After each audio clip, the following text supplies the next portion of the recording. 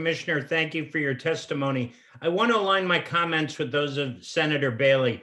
I chair the Committee on Alcoholism and Substance Abuse and co-chair of the Senate Task Force on Opioids.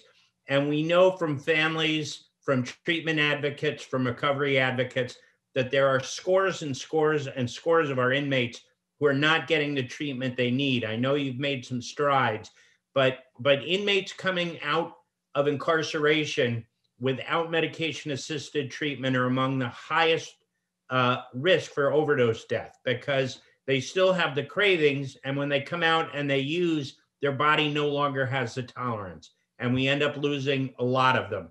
It's also one of the #1 reasons for recidivism. So, I implore you to work with us. I know you've done some things, but whether it's Senator Bailey's bill or we do it, in-house through the process, we really need to do more, because we know there are scores and scores of people who are incarcerated who are not getting the treatment that they so desperately need. I totally agree with you in terms of the importance of MAT.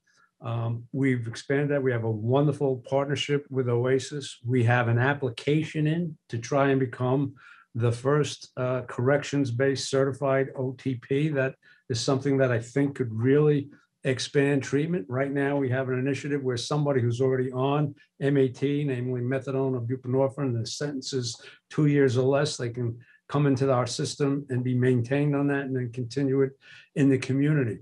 But COVID obviously put a huge damper on everything. So I look forward to when COVID's in the rearview mirror and we can build upon the good work that we've already done and expand upon it, including MAT.